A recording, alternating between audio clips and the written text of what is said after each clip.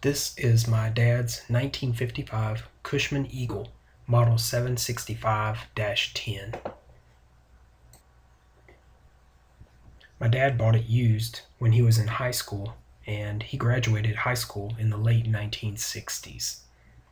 He rode this bike throughout high school, through college, and even after college for a while. It was his primary transportation. It's always been on the to-do list to fix it back up, but he never got there. So I went over to his house, picked it up, and brought it back over to my house so I could start working on it. The first thing you'll notice is that it's sitting on a block of wood. That's because the kickstand bracket is bent and broken. My understanding is that when he was riding it, he used to drive around with a brick on the floorboard so that when he came to a stop and parked it, he could stick the brick under the frame to keep it from falling over.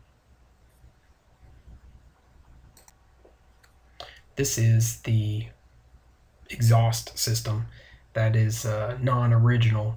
The muffler may be, but the connecting pipe between the exhaust manifold and the muffler itself was something that my dad and a friend did in welding class in college.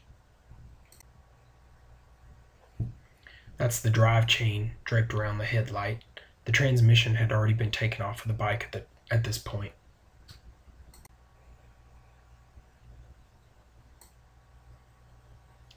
The tail lens is missing. I remember breaking that when I was little. It's a glass tail lens.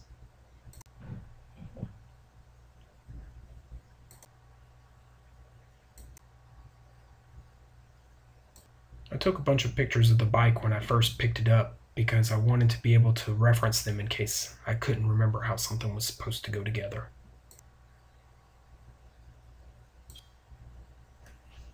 It has a 2 7/8 bore Husky engine in it, and it's got the low lift cam in it, so I think it's rated for around 5 horsepower. This is the transmission. It's a 2-speed transmission.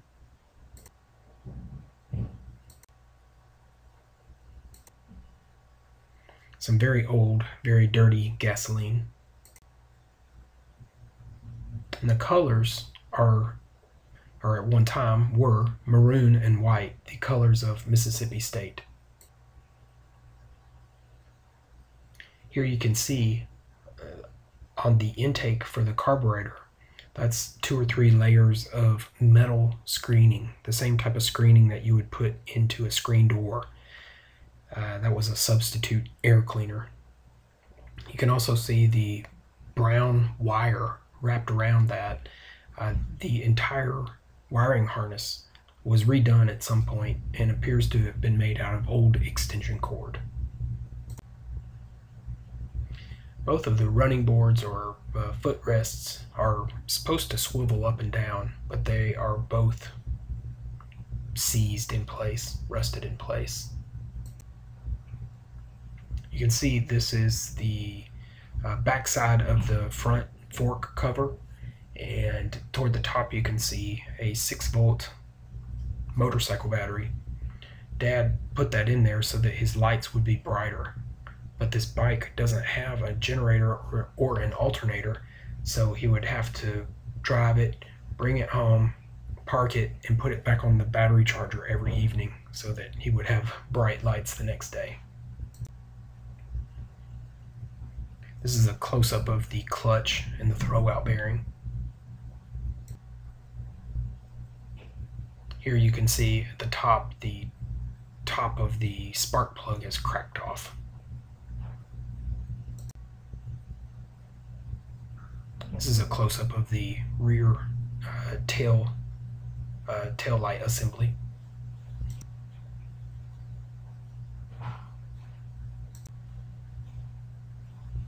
You see the bike is very rusty, but so far as I've disassembled it, it seems to be very solid. This is after I've removed the flywheel. This is a 6-volt Phalon ignition system. The top black coil, that's for your spark plug. The other 3 smaller coils are for the lighting system.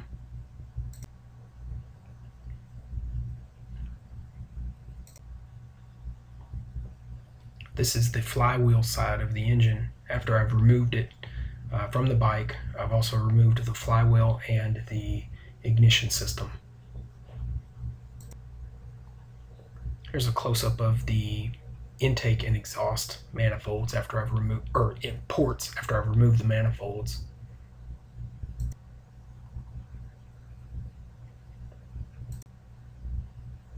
This picture is not in focus. I wish it was. I've removed the head, and you can see some scratches in the top of the piston.